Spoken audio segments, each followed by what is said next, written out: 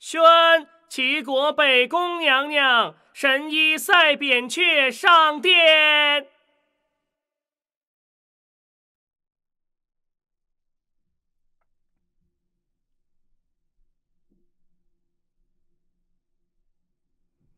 参见大王。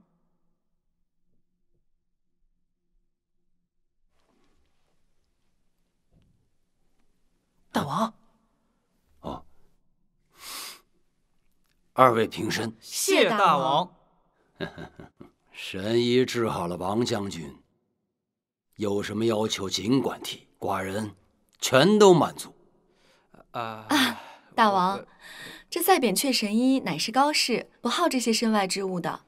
若是大王真的要赏赐，不如赏赐神医一所专门研究医理的地方，然后给他提供一些疑难杂症，再供给他所需要的草药和工具。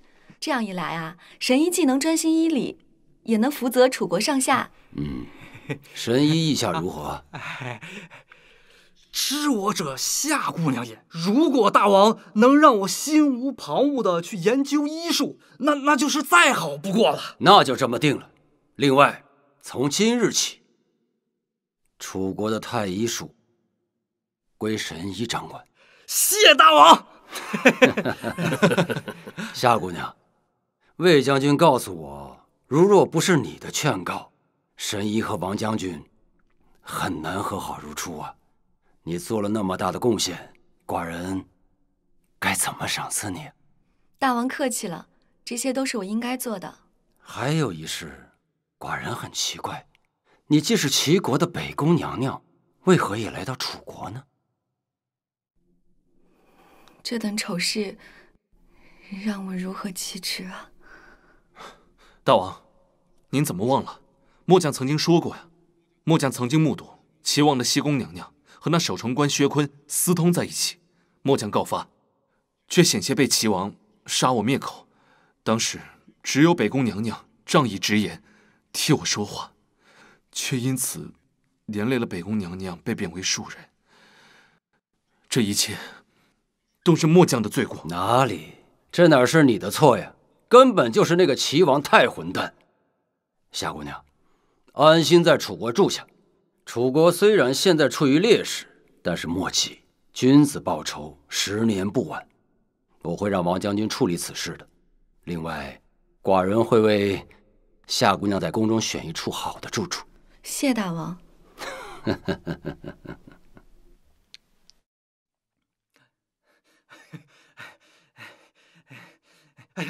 夏姑娘，魏将军，哎呦，谢谢夏姑娘在楚王面前为我说的好话。这以后我赛扁鹊再也不用偷偷摸摸的给人看病，也不用偷偷摸摸的去采药了。太感谢了，太感谢了。神医太客气了，举手之劳何足挂齿啊！这些都是神医应该得的。谢谢，谢谢。只是啊，只是什么呀？神医，只是你虽然医好了王将军的眼疾，但那齐国钟离春的功夫太过厉害，实在是无人能及。就算王将军能够箭无虚发，我还是担心他的胜算不高啊。可惜了，神医，你原本涂在小剑上的毒药，解毒的方法已经流传出去了，已经无法再构成威胁了。嗨，我以为多大的难事呢。我再研究出一个独一无二的毒药，别人解不了，只有我能解。制毒解毒，那是我赛扁鹊的拿手好戏啊。回头我配好了，给王一剑将军送去，这不就结了吗？若真能如此，那就太感谢神医了。哎呀，不客气，不客气，不客气。那我就回去配药了。二位告辞。神医慢走。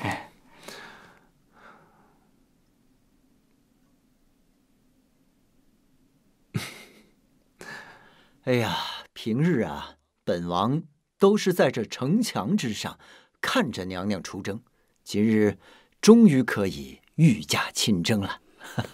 大王啊，臣还是要以死相劝。你要是有个闪失，老臣愧对先王啊！王兄三思啊！哎呀，燕丞相，你看，这车马全都准备好了，箭在弦上，本王是非去不可。来，大王，你若执意要去，就从老臣的身上踩踏过去。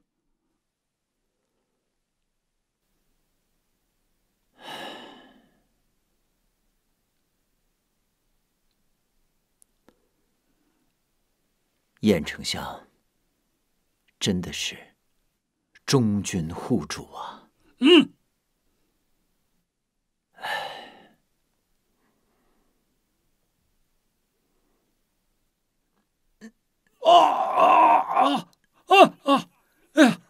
哎呀，父子，本王踩踏过去。燕丞相，临淄城就靠你了。第二，走。是。大王啊！起驾！大王！天武，父子，他真踩我啊！小乔，你听我说，我是你母亲，你的亲生母亲。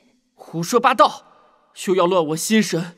你是齐国人，我是楚国人，你我注定是死敌，你怎么可能是我的母亲？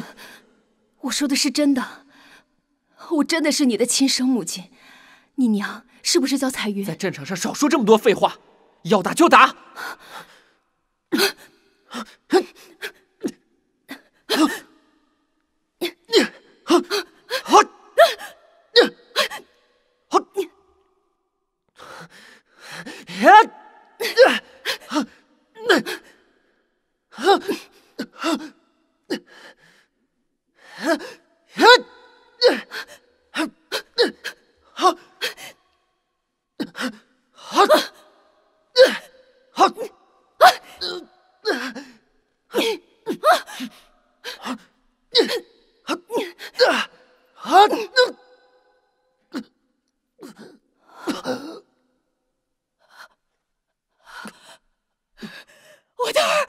我的儿，我杀了他，不是我杀了我的儿。干娘，坤儿在呢？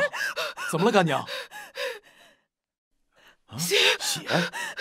干娘，这哪里有血啊？没有血，干娘。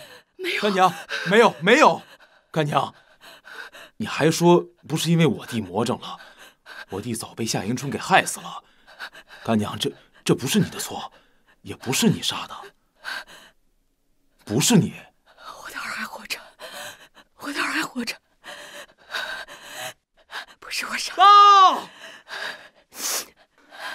何事？娘娘，薛将军，楚军营外交战。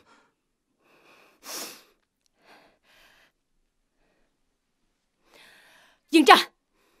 是。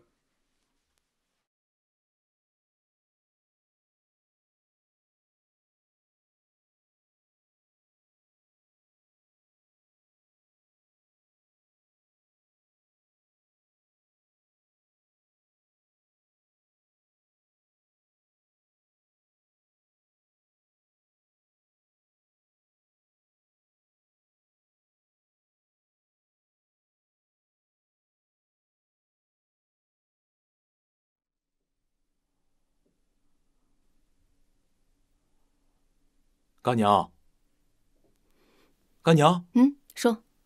楚国也没多少兵力，突然来犯，是不是有诈？楚国军队上次几乎全军覆没，如今也就是苟延残喘，拼死一搏，顶多就是虚张声势。坤儿，我们只要稳住，静观其变即可。哦。干娘，你看什么呢？是不是你那熟人在里面？爹，这肉包子不是在牢里吗？怎么又出来了？小将军，你真的有意思了。我一直在这里坐着，这说明大王器重我，怕你们这场仗打不赢，所以把我放出来了。骗子，欺上瞒下！你不是说大王器重你吗？你打头阵吧。干娘，你是不是看上那白脸小将了？坤儿，你看，那孩子不错吧？小将军，饭可以乱吃，话不能乱讲呢。这打头阵不是随随便便哪个就可以打的。王将军演技刚刚恢复，应该让王将军打头阵，让我们见识一下什么叫做百步穿杨。胆小鬼，你不敢就是不敢。哎呀，真不错，一表人才，风流倜傥，玉树临风，人见人爱，花见花开，真是少年英雄。听说过冲冠一怒为红颜，甘宁你这上演千里追男的戏码。王将军万万不可打头阵。那我们费尽心思把他眼睛治好，难道要摆起来攻打？你不是，这王将军的小剑可是暗器，当然要在最适当的时候再给敌人致命一击。那你要这样说的话，哪个去打头阵嘛？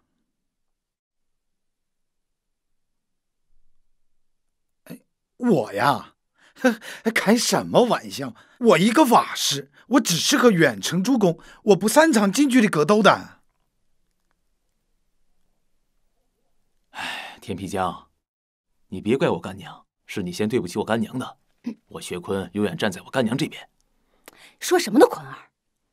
没有，干娘，我这就把那个白脸小将给你抓回来。哎，不用，我自己去查。楚国小将，可敢上前与我一战？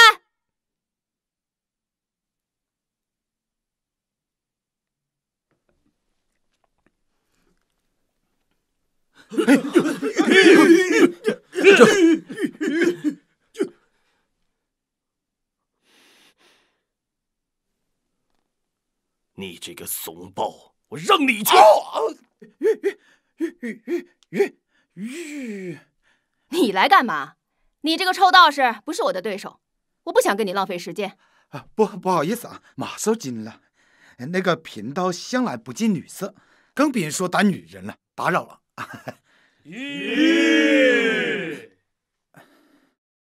这个两国交锋，你既然来应战了，我就没有男女之分了。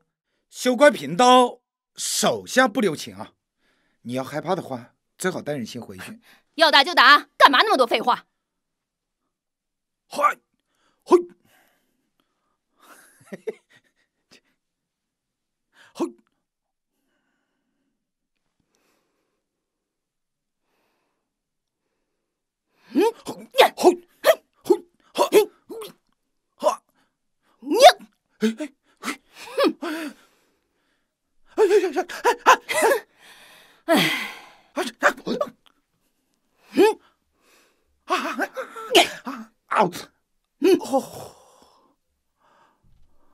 不疼。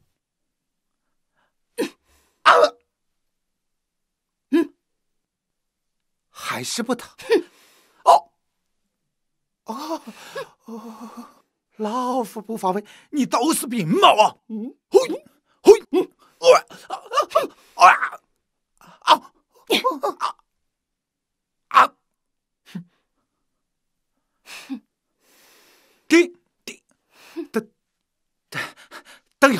等一下，我就问你，你的手疼不疼了？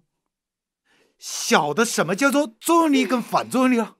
你打得我越重，我反弹回去的功力就越高，不出半个时辰，你的手就会刺痛男人，寸寸夺裂。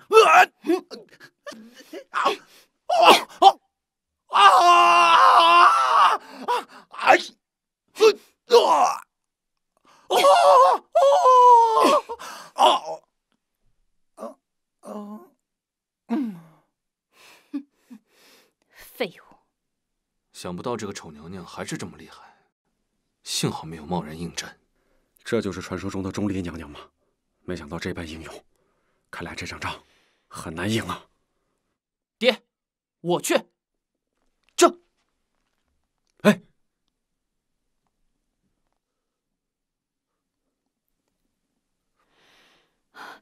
你来了，钟离娘娘。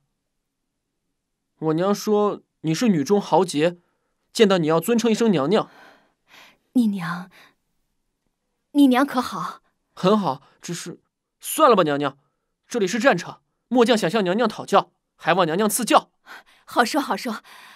哎呀，真是个乖孩子，这样，娘娘来教你。娘娘在地上，我在马上，胜之不武，还待娘娘等我下来。好，好，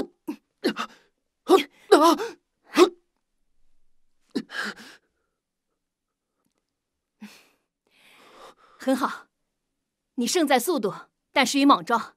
小强沉住气，找我的弱点，直接攻过来。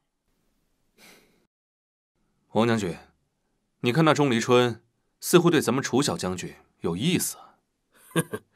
没想到这个钟离春，竟然连这么一个小孩都不放过。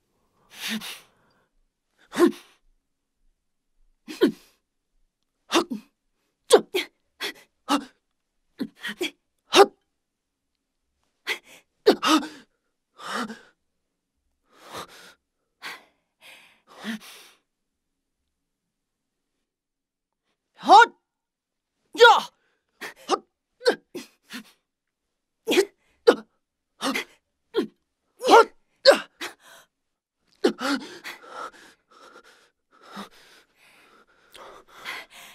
很好，你爹娘真的把你教得很好。钟离娘娘，你小强，再来！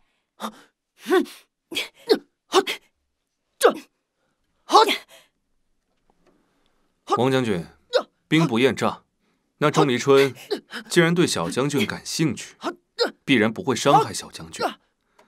末将有个良策，王将军兵行险招，但是胜算会很大。王将军，这次与钟离春交战，必要时可以不惜一切代价，任何人都可以牺牲。魏将军有何良策？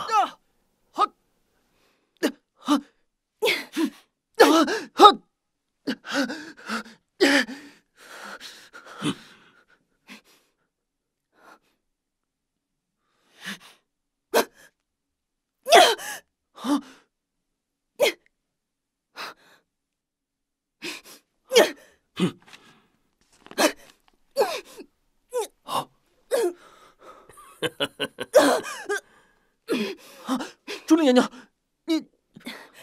你没事吧？我没事，快回楚国军队，快！保护娘娘！是。王将军，我儿没有对您不敬吧？楚小将军确实是年轻有为，也未曾对我不敬。可这，你这招是否太阴毒了？你这是要我儿的命啊！楚将军此言差矣，你儿现在不是挺好的吗？楚将军要知道，战场无父子，切勿贻误战机。我们只不过是抓住了时机，进行有效的攻击罢了。坤儿，赶快收兵！此箭有毒。鸣金收兵，保护娘娘撤退。是。鸣金收兵。将军，这是为何？我们现在应该要乘胜追击。咱们人少，他们人多，况且我们伤了他们的主帅，势必军心愤怒，拼死抵抗。我们的主要目的是固守城池，而不是为了杀人。听我的，现在撤兵，回去休整2天。我想，齐国定会退兵。你是主将，我肯定听你的。可是这……王将军，你有那毒箭在手，还怕他们不退兵吗？说的也是。那咱们回城。回城，饮酒作乐。追什么追呀？多累呀！哎呀，还是将军智慧啊！王将军不愧是我楚国第一神箭手啊！将军，此时不追的话，可是错过了大好机会。魏将军，你是对你找的神箭手和神医所配的毒药没有信心吗？自然不是，这我当然有信心，只是这机会……魏将军，你这是不相信老臣的百步穿杨吗？将军多虑了。爹，刚刚他……战场上不可分心，我们回去再说。是，爹。魏将军，您的这位道长朋友，我们该如何处置啊？哼，他倒也不是我的什么朋友，不过是我来楚国的路上结交到一位道士。本来还以为他有点能耐，没想到在钟离春的面前，居然如此不堪一击。是我被他蒙蔽了。魏将军，您真是用人朝前，不用人就朝后啊！我们楚国是绝对不会在战场上丢弃自己的将士和同僚的。收兵！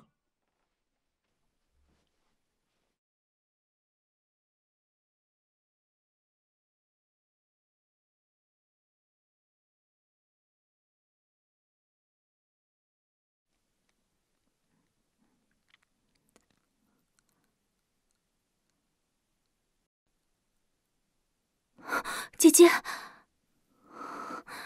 糟了，这次姐姐真的有大难了。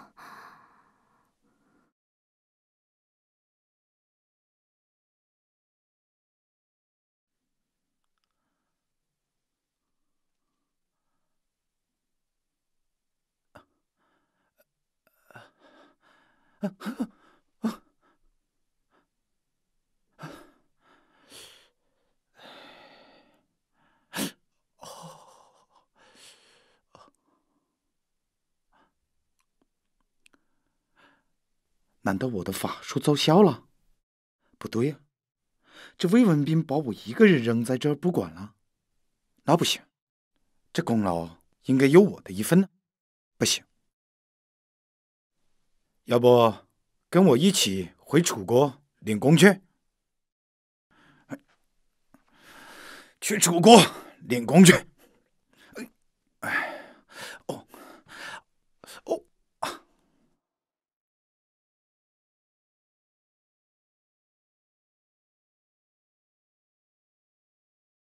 各位爱卿，寡人甚是开心呐！今日到场的每一位，寡人必须赏，而且是重重的赏。谢大王。落座，落座。各位将军，今日一战大胜，没有辜负寡人对你们的期望。特别是我们的楚小强，在战场上是英勇无比。据说跟那个钟离春还苦战了几个回合，可有此事啊？禀大王，确有此事。你看看，这就是我们大楚的希望。谢谢大王赞赏，多谢大王夸奖。小儿年纪还小，哪懂得什么带兵打仗啊？纯属巧合罢了。哎，楚将军谦虚，我们楚国啊，将来会人才辈出。来，寡人与各位共饮一觞。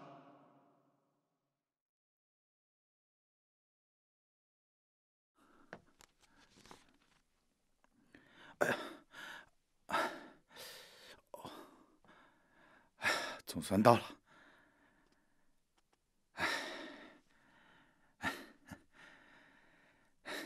哎，小黑熊，你回来啊！这马上要进城了，你不跟我一起去共享荣华富贵了？也罢，这人狗各有志。江湖一别，不知何日再见了。那我们就此别过了。楼上的兄弟，把门打开，你们的大功臣回来了。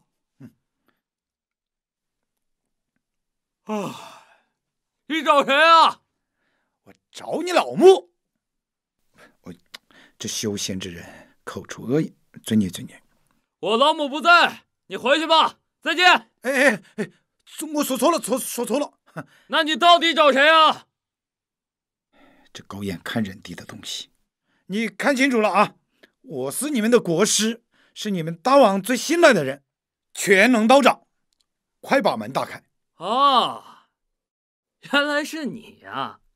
你个骗子，你竟然没死啊！嘿，你个小王八蛋，给你脸了是吗？哎呀！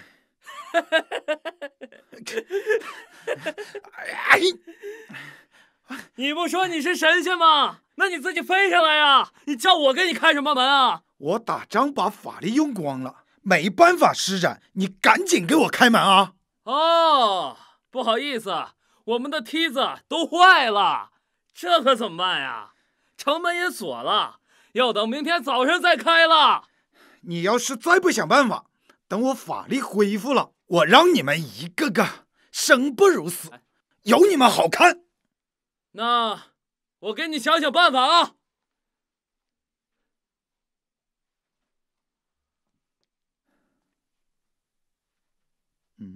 就这个了，你上不上来？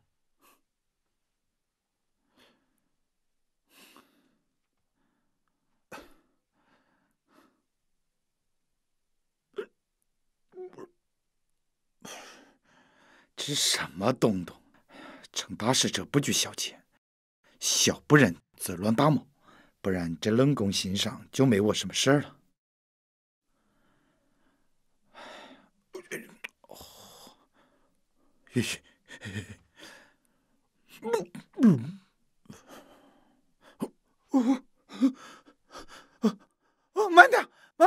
慢点，慢点！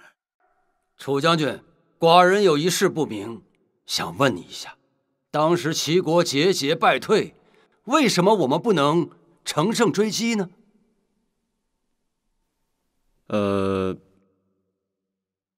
启奏大王，我们楚国兵力不及齐国，臣以为固守城师为重。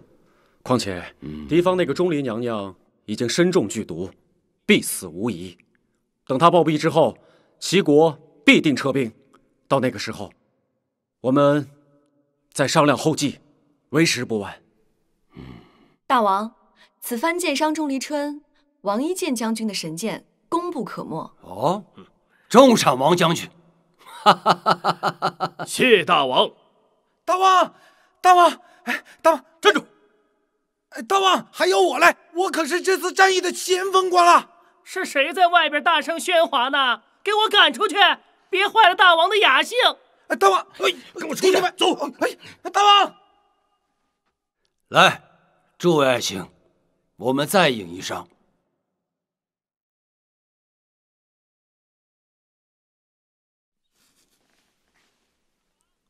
大王，哎呀，你说你让你摘个栗子，弄这么长时间。大王，这栗子呀，剥皮去刺还得烤，味道好的不得了。不得了！我看你是磨叽的不得了。哎，那怎么还埋怨上栗子了呢？本王告诉你，周小丁，这就是你的问题。一人做事一人当，小丁做事小丁当。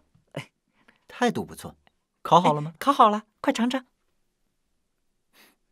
还挺香。传令下去，原地休整一下再出发啊！全员休息一会儿。报！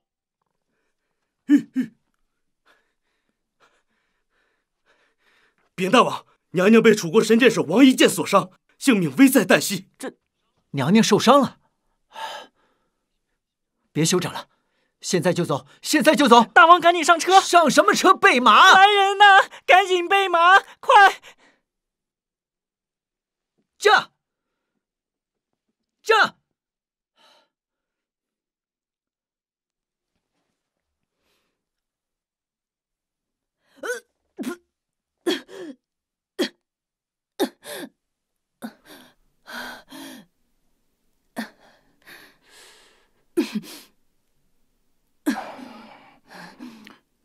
我干娘怎么样了？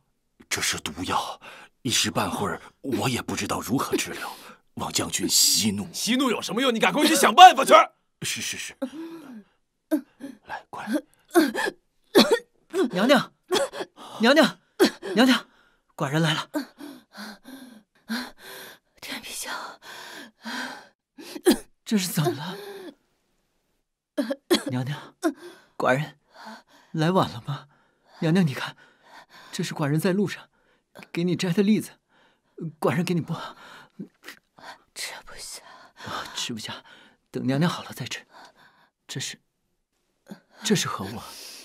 我知道了，娘娘是要给寡人立棍儿。娘娘何必多此一举？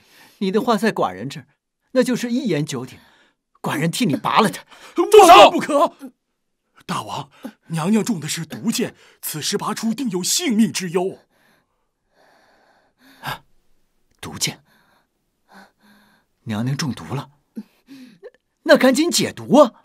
老臣该死，老臣不知道娘娘究竟中的什么毒，所以不敢贸然进行配药。你们不都是老中医吗？老中医不就是配药的吗？那娘娘，这谁还把墨汁放这儿了？还打算挥毫泼墨？回禀大王，这不是墨汁，这是娘娘吐的血。呸！你骗谁呢？你们家媳妇儿才是乌贼呢！你们家媳妇儿才吐墨汁呢！你们家媳妇儿……大王，您带的这颗千年人参熬好了，先给娘娘服下吧。快给我！娘娘，这是寡人从宫里特意带来的千年人参，特别深、特别深的参。来，是我薛坤没用，没保护好我干娘，没工夫搭理你，自取灭亡吧！赶紧想办法！我愿意去四海八荒，找良医医好我干娘。哎，大王，这四海八荒确实有这么个人，上次解灵自成之危的小神仙，国母娘娘的妹妹呀。小姨子，报！大王，有一位自称是您小姨子的女子在门外求见。求什么求啊？赶紧见！是。娘娘，小姨子来了，娘娘有救了。哎呀，哎呀！见过姐夫。小姨子，姐姐，妹妹，你来了。小姨子娘娘不愧是神仙，说到就到。小姨子娘娘，赶快看看你姐姐，能不能先把她身上的毒箭去掉？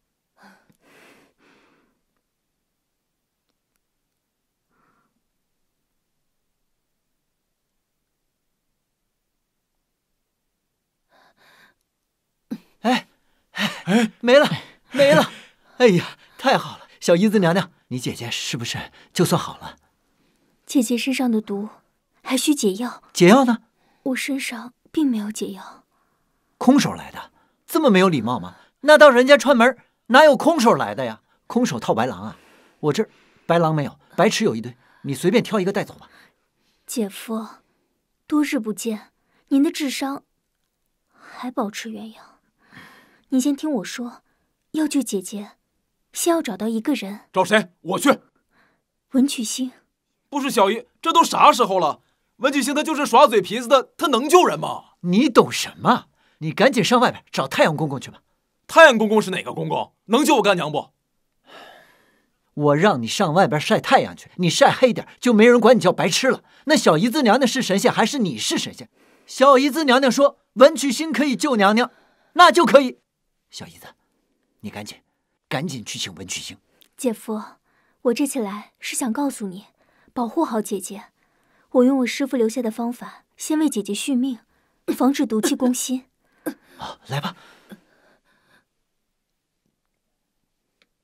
哎，这是何物啊？1、2、3、4、5、6。姐夫，此乃七星续命灯，可为姐姐护命。灯在人在，灯灭人危，灯都灭了，就无力回天了。姐夫，你一定要护好姐姐，护好这灯。不是，那万一刮风下雨，帐篷漏了，这灯不就灭了吗？这哪是什么续命灯啊？你这不是坑你姐姐呢吗？姐夫，此乃续命灯，寻常风吹雨打是打不灭的。你好好守着姐姐，我先去了。快去快回。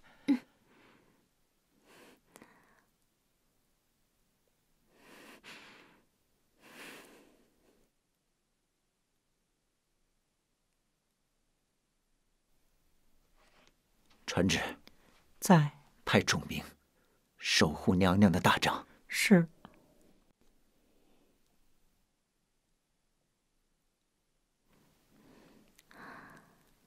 姐姐，你可一定要挺住啊！